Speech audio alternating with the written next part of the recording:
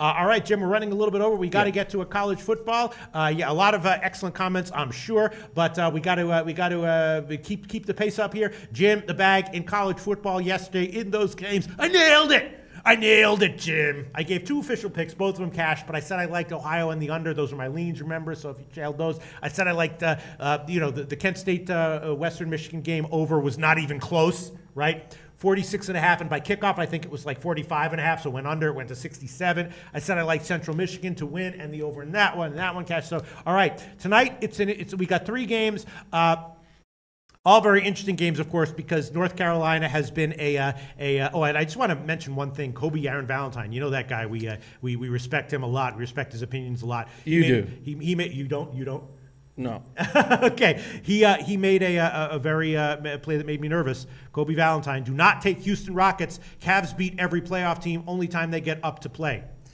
Which was also a sentiment echoed by someone else. I hear him. Nobody is giving me more hate since I started with SBR than Kobe Valentine. Really? He just shat on me nonstop. And he's 11 and 19, down 15 units in the beat the bag contest. Really? 11? And he gave up. He quit. 11 and 19, down 15. Hasn't put in picks the last 2 weeks. Wow, a little bit of intra-Canadian tension here. Yeah, I like it. I love fights that I'm not involved in. No, I'm kidding around. I hate fights. I love peace. I hate fights. All right. Sorry to bring that up, Jim. Are you okay? I'm okay, but no one is giving me more hate than that guy. You know what he called me? Actually, right off the top, he called me a lispy faggot. He called you a lispy faggot? He called you the F word? He called me a lispy faggot. What'd you do? I talked. Well, what'd you say back to him? I don't need to say anything back to this fucking guy, man. You need to say back to him? Oh, Jim. No. You got to get him in that asshole, Jim. You got to get him in that asshole. Throwing some Doritos bags all over the place. Spray paint that Jim was here. Right up in that asshole, Jim. Right up in the... Then if I spray painted tear anything... that asshole open, Jim. No, that's what he wants. He wants his asshole eaten out. Get up in that asshole. Throw the Doritos and the newspapers all over. Spray paint. Jim was here, right in the asshole, I'm not going to go anywhere near his asshole. All right. Okay. All right. You know what I was doing there, right? I do. No. But my impression there was? What was it? Curb Your Enthusiasm. Remember when Leon tells him what to do about the skinhead? Do you remember that? I do remember that. I love Curb. Yeah. One of the greatest scenes maybe in all of comedy over the past 10 years or whatever that was. All right. So anyway, let's move on. We got to keep moving on. So 2 teams that are involved here that are the North Carolina-Pittsburgh game is very, very tricky. We will get to that, but UNC, of course, has been a lost year for them. They did make a little bit of a rebound last week against Miami, which I was sort of anticipating, and I'd be looking to bet on them here, except that Pittsburgh is also in a little bit of an up spot as well. That new running back that they have, I mentioned him before. He is a guy with a lot of talent and great personality or a great mental focus, and he's a guy I don't really want to be betting against, so that's interesting. The other game is Appalachian State, Georgia Southern. We'll get to that in a second. Of course, Georgia Southern, another team on a lost season. And these teams with lost years at the end of their seasons can sometimes be a big auto fade or sometimes be a big play on. They can be very tricky. We'll get to that. One bet I did make, though, that I will give as an official pick, Ball State and Northern Illinois. I did bet the under on that one. I got 52.5. There's no 52.5s available anymore, but there are 52s. And I just feel like, Northern Illinois is off a loss to Toledo. I don't think that Northern Illinois, a judgment call, don't think Northern Illinois is going to want to run up the score here. Definitely don't think that Ball State's going to be able to do much offensively. And, last time Northern Illinois was this big of a home favorite, they won 24-3 against Kent State. And I think we'll see something similar there to that game tonight. So I'm going to take the under 52 minus 110. That's the straight line market wide. Ball State, Northern Illinois. Under 52 minus 110. That's definitely an official pick. And that's going to be one for sure. The other 2 games we'll discuss. Not sure if I'm going to give an official pick on either of those, but in the Georgia Southern Appalachian State game, I would definitely be leaning over and definitely be leaning Appalachian State. It is a rivalry game, and the coaching change helped Georgia Southern a little bit recently, but Appalachian State's off of 2 losses that don't sit well with them, and I'm assuming that they're going to come to play here. It's a short week. I don't think Georgia Southern's really going to have what it takes to be competitive in this game off of a short week. I do think, though, that Appalachian State's going to have a big offensive day, and that the option, offense for Georgia Southern will be able to put something up. So I am leaning Appalachian State minus the points and the over. And in the UNC-Pittsburgh game, I would be leaning UNC getting all those points. I feel like, off of the extra rest probably helps them more than it helps Pittsburgh. I'm not going to give that one as official pick, though, only because there's a lot of positives. Pittsburgh is also a team that's kind of on the rise right now, and I don't want to bet against them. So I'm not going to give that one as official pick. I might be leaning Georgia Southern Appalachian State over and Appalachian State minus the points. By the way, my overall record in college football, 91-77, plus 7 units, plus 3.8% ROI. And this week, of course, 4-1 so far this week. I've given Northern Illinois under. I'm going to think about the Appalachian State game. I might give some picks on those officially. Jim, do you have anything about either of these three games?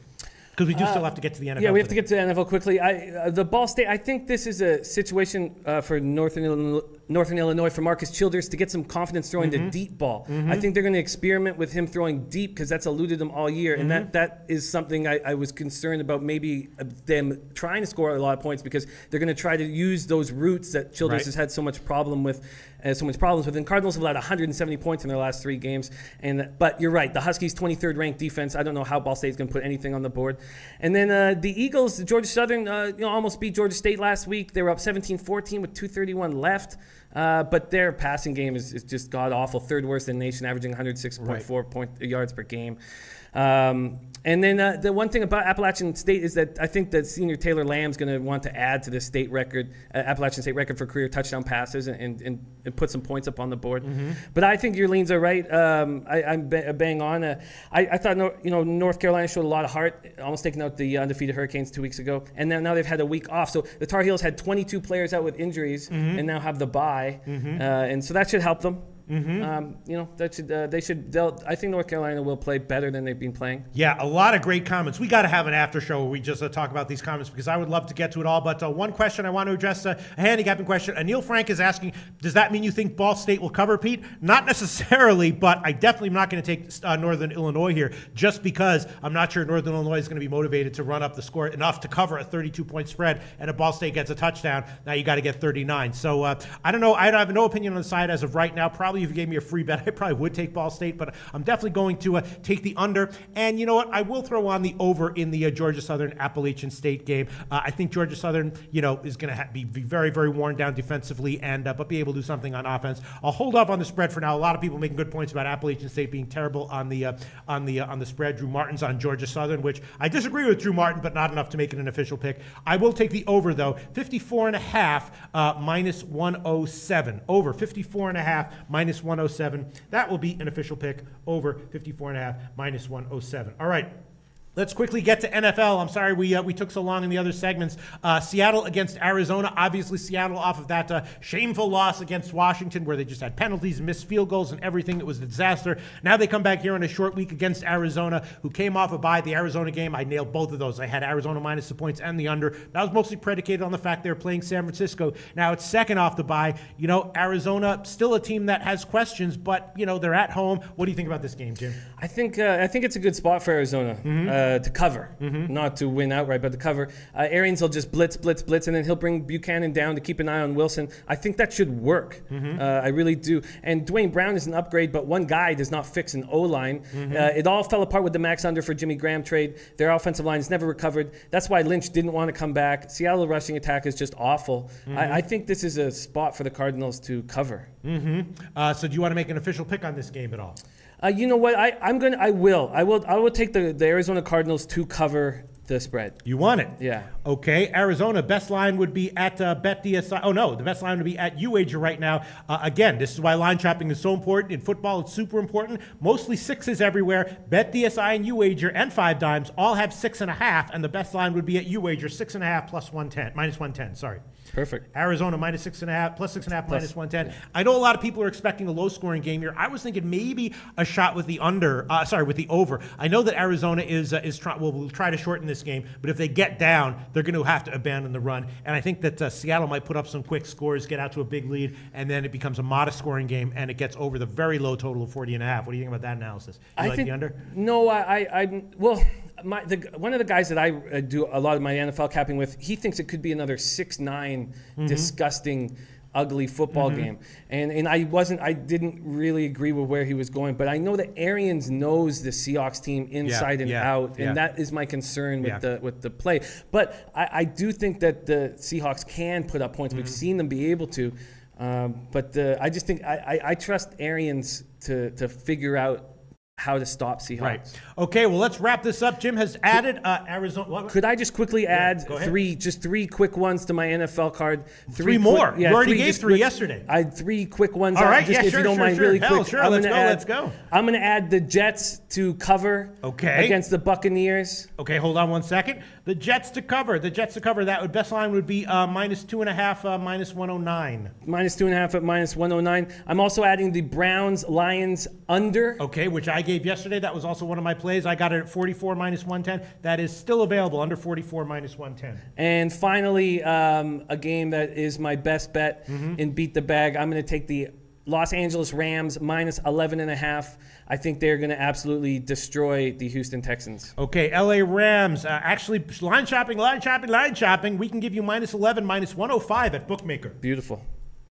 Okay, it is 11.5 bunch of places, but a few places have 11, and Bookmaker has -11, -105. All right, so that means let's just review all the NFL picks that we've given. I gave yesterday Minnesota -1, Buffalo +3, and the Cleveland Detroit under 44. Jim today has added Arizona +6.5, the Jets minus the points, Detroit under, the Rams minus the points, and yesterday he gave us Chicago -5, New England -7, -110, and the under in the New England-Denver game. So that's a ton of NFL picks from Jimmy the Bag. All right, is that it? Should we wrap up this show? We should wrap it up. All right, let's wrap it up. I'd love to get to a lot more comments, but we don't have time. I'd love to discuss the NFL and college games a little bit more, but we don't have time. That's it. Hey guys, thanks for tuning in to our channel. Now, we've put a lot of work into producing all these free videos, so please help us out and keep all our content free for you forever by simply liking, sharing, commenting, and subscribing. Now, not to mention, a visit to our industry-leading website will warm the hearts of all our SBR employees, especially myself. Now, the links are over there to the left, so do check those out. Thanks for watching.